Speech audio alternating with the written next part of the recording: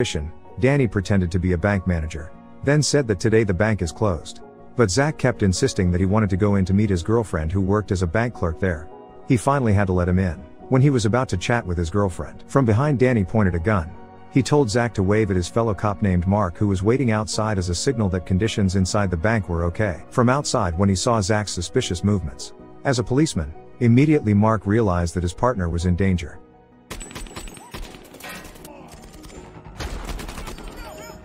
To deal with the armed robbers, SWAT team deployed.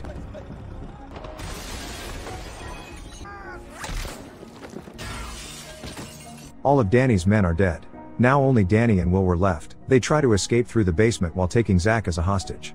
In the middle of the road, Zach tries to fight back by attacking Danny. Will panicked and shot Zach so badly injured. He was very sorry and he then helped him. Because things are getting